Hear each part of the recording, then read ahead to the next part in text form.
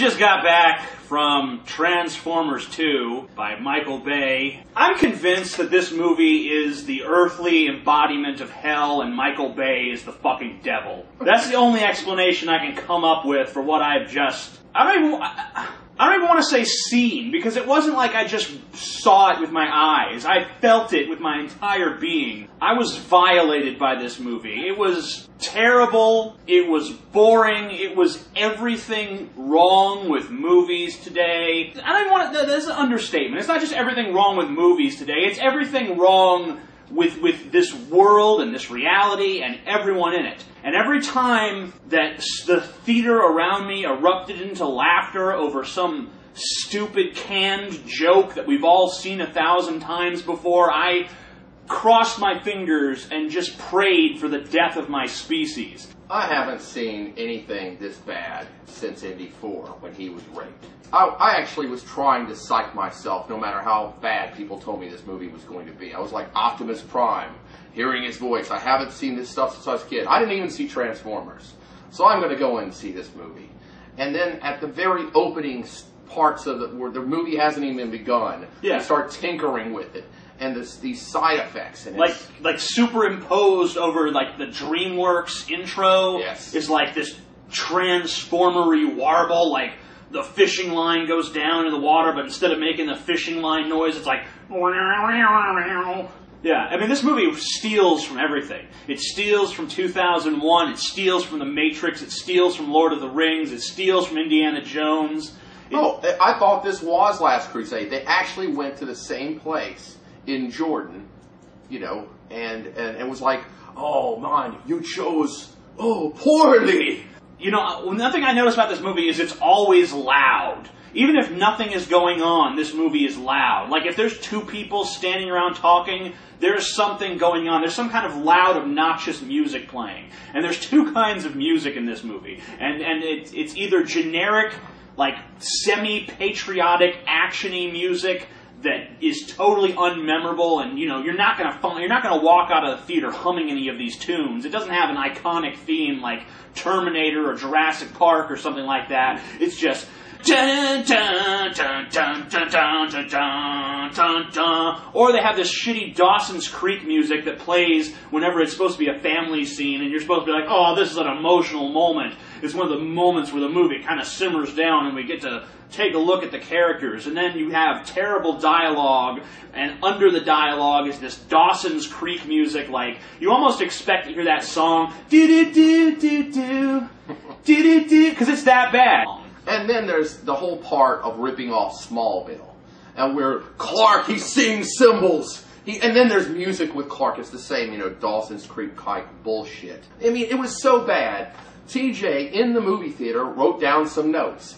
And he wrote down, this is like a retarded 12-year-old boy's made a movie on a sugar binge. It was. It was nothing but loud noises and bright colors. Racial stereotypes, long legs of chicks, women are all, you know, down. Every woman in that movie either is like gorgeous and objectified and has no personality outside of being a sex object, or she's like a nag. I felt like I was watching like some kind of 1940s movie. You know, I almost expected Shia LaBeouf to fucking smack the bitch on the ass and be like, hey, go get me a sandwich and a cold beer, dame. And then like, so much of the dialogue was cringeworthy. We actually wrote down... In the meat locker, now! They didn't say in, it just said, meat locker, now! Tighten that sphincter!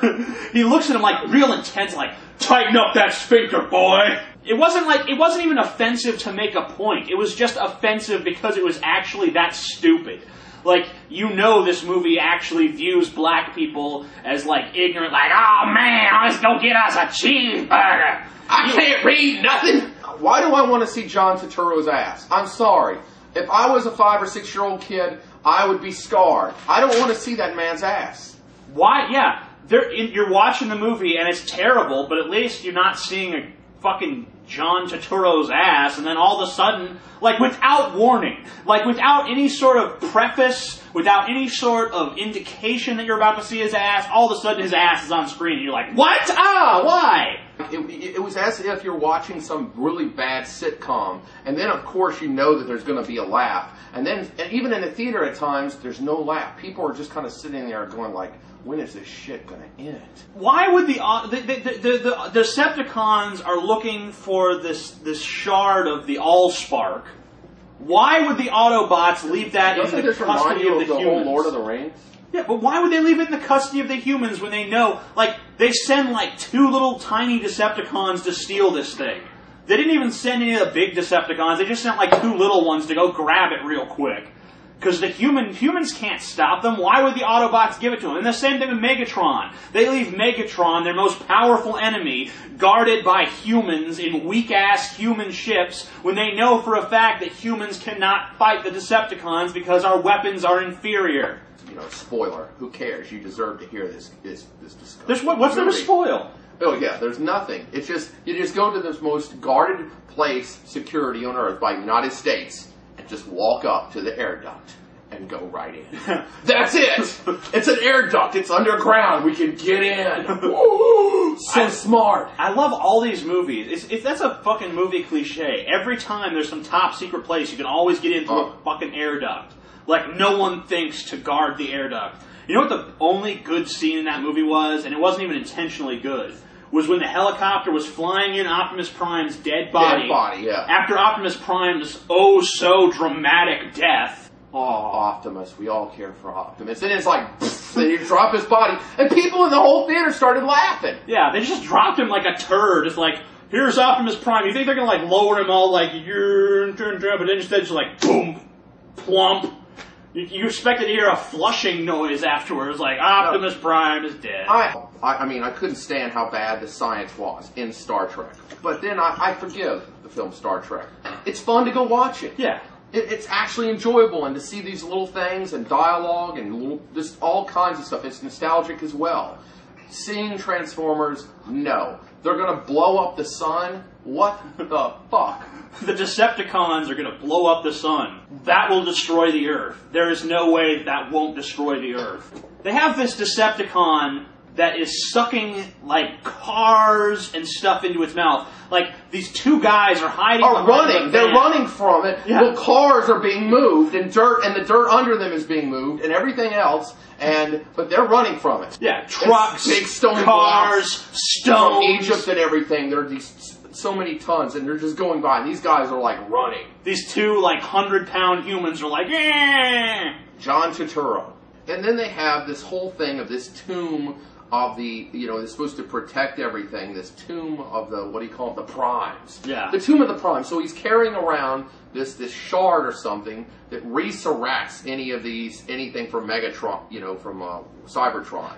And so he could have just resurrected all the primes right there. Michael Bay's going like, nah, we're going to save just one for Optimus. Who cares? They're dead. Oh, and another thing. I got something that's really stupid. They go to the pyramid. Oh, yeah. And all of a sudden, this great sun, the sun destroyer, is the pyramid.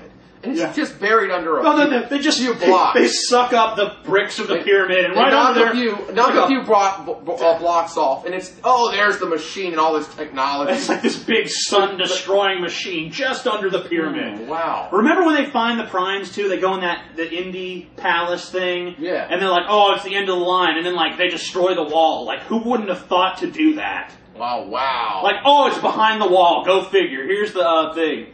Remember Megan Fox's inability to either get dirty or to have her makeup smeared? He's holding her at the end of the movie, and he's covered in blood and dirt, and everyone else is. She's completely clean. And he's holding her and everything. Everyone is covered in dirt. Shia LaBeouf is covered in dirt. They're going through explosions, and everyone else is dirty in the explosion except her. She's pristine. She got a little bit of dirt on her clothes, but her skin is clean. All her makeup is untouched. It doesn't matter. Like, I'm convinced you could just beat this bitch with a shovel to death, and her corpse would be clean. You could come back an hour later, it would still be warm to the touch. Right. This is the great thing we found out about Transformers. They actually have a lot in common with some human beings on Earth called professional wrestlers. Yeah, because every time a Transformer hits another Transformer, or does like a headlock or something like that, or tears one apart, it's always like,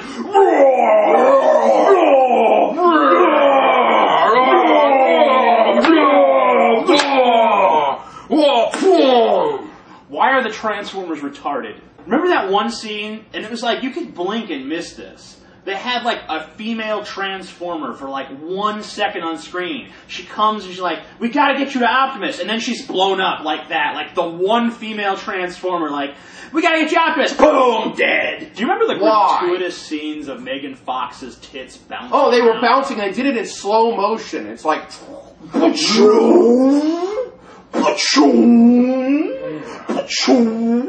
And, like, I wouldn't even bitch about that normally, but in this movie, like, especially in, like, a scene that they're trying to make dramatic, like, she's running to her dead boyfriend, and still it's like, we were loud. We didn't give a fuck. We didn't care. We were like, this is stupid. I was making loud noises throughout the movie. I was an obnoxious asshole, okay? And so I get out of the movie theater, and people come up to me and like, hey, were you the guy with the light and the cell phone? Yeah, that's a pretty cool phone, man. That was interesting. We were watching y'all the whole time. That was cool.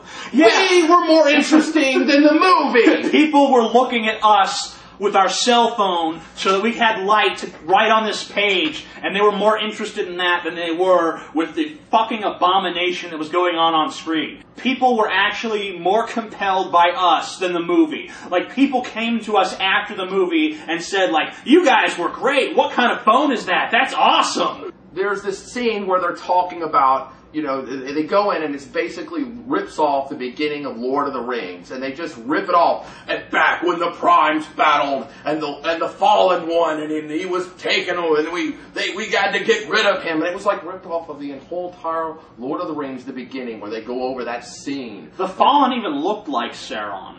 But anyway, and then this Fallen one, he's on the pyramid, and then all of a sudden he starts levitating stuff, and he starts doing this. He's like, rule, the wizard Transformer, and I'm like, okay, this is stupid.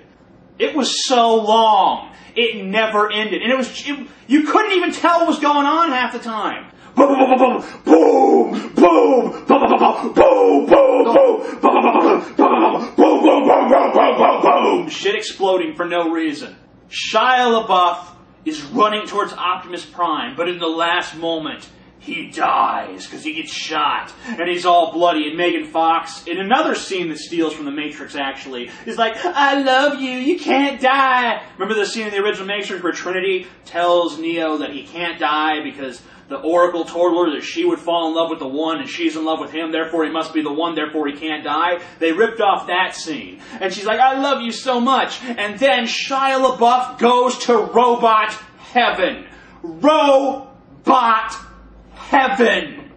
Let me say that again for you.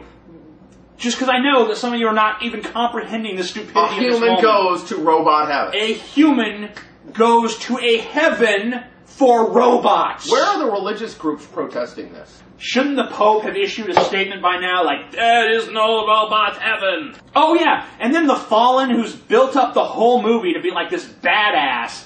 Like, Optimus Prime, like, kicks his ass in, like, 2 seconds. It's kind of like, oh, I am the Fallen. Yeah. We fought for an hour to get up to this one battle, and he just goes up there and beats his ass. And Megatron, who's this, everyone knows, is like the baddest MFer of all time, okay? They resurrect him, and he goes up to Starscream, and he's like, oh, I did good in leading you, and he's like, I'm the leader of even when I'm dead, and he beats him up, and then he goes to this guy, the Fallen, he's like, Master. Yeah, what sense does that make? I do good for you. And then he's like trying to protect him, and he can't even, like, Optimus is like, get out of here, Megatron. I don't have time to fight you right now. I have heroic things to do. It was so funny. The two scenes were right after each other. There was a scene of Megatron strangling Starscream, be like, I am the leader even in death. And then in the very next scene, he's bowing before the Fallen like, Master, Master. Oh, Master. Oh, Master. I mean, this movie was so utterly racist and sexist. It even made fun of midgets. Like, remember that one? Oh, and then yeah, they made fun of midgets at one point. Remember the scene where Optimus Prime dies, and then for 20 minutes they give us like this just like pointless scene after pointless scene, and then all of a sudden they do this scene where like Shia LaBeouf is talking about like Optimus Prime's death. And it's like, that was 20 minutes ago, yeah, dude. no one cared. No one gave a damn. It's like, everyone, I looked around in the theater and people were like, whatever now. Like, the whole movie, like, did they mess up the editing? This was a worse, not even King Kong under Peter Jackson, who seems to have been wasted doing that movie and probably eaten too many pizzas with George Lucas. Could have done a worse film than this. Like, it was, I think the movie was actually shown out of sequence. I don't consider Michael Bay a filmmaker. I think that he's just an abomination. I think he makes a product for idiots who, glut themselves on, and that's it. You know what? When I watched the cartoon years ago, and I've seen those, they were interesting. They were fun. Even though it was based off of this damn toy. But the toy was even interesting. I had him when I was a kid. I had Optimus Prime. It was fun. And I thought about that voice with this actor and everything. However, it had a story. It had a plot. It was fun. Okay? This was this is like a 2.5 hour bad commercial. That's what this was. And you know what the worst part is? You know what the very biggest insult of the whole movie is? The special effects are not even that great. They're really not. It looks like a cartoon half the time. When I was watching this film, I started thinking about Terminator 4, the latest one, what is Salvation or whatever. And I was thinking, maybe I underappreciated that film. Maybe it wasn't that bad. Maybe it's on in this theater and we can walk out and go see it. What if we walked out and, maybe there's another movie. There's something in this theater. I mean, why do people get on YouTube and do things? Because movies like this suck, and people don't want to go to movie theaters anymore and dish out $10 or $20 and more gas money to go see a pile of, if I want to see shit, I can go to the toilet. I don't have to go to the movie theater. Oh, here's another one. What about the Megan Fox and going to college? If you have Megan Fox as a girlfriend, okay? She's your girlfriend. She wants to be with you. And then you have Bumblebee, this Autobot car. Yeah. It's a Camaro. A Camaro / giant robot. And you go to college and leave both of them behind. And you're like, no, I don't need you. I don't need the sex. I don't need the cool car. I don't need sex. I don't need a cool car. I don't need a giant robot. All I need to do is go to college and learn some astronomy. Yeah, that sounds likely. Yeah, I'm going to do so. And you know what? And when I go, I'm going to bring my mom. And they're going to... Oh my God, we didn't even talk about her. She was so awful. The mother was fucking terrible. Oh, she was awful. She was so annoying. Remember that scene? She was the worst actress ever. My baby's shoes! I miss my baby! He said, my little baby booties. Oh, look at him. Oh, look at him. He's so cool. Oh, and then she ate the pot brownies, and of course she acted crazy afterwards. Yeah. Oh, I went to my son's college. I mean, what was this trying to be What was with all the fiction? weird humping jokes, too? There was like 3 or 4 scenes of things getting humped. They did like 2 dog humping scenes, and then there was a robot that was humping Megan Fox's leg. Like, what was Michael Bay? Michael Bay is like, well, let's have the dogs fuck. Let's have the robot fuck Megan Fox's leg. I mean, like, think about this. There was a guy who is paid to do special effects who actually CG'd this robot humping Megan Fox's leg. That was probably a couple $100,000 down the drain for that particular effect of a robot humping Megan Fox's leg. Do you have any idea how many starving children we could have fed with that money? Yeah. You know what this is like? I think, like the story of Job? I think Michael Bay is Job and Steven Spielberg is God and George Lucas is the devil, and this movie was made on a bet. I agree. This movie is terrible. Do not see it. Do not even look at it for a second. It will destroy your mind and rape your soul.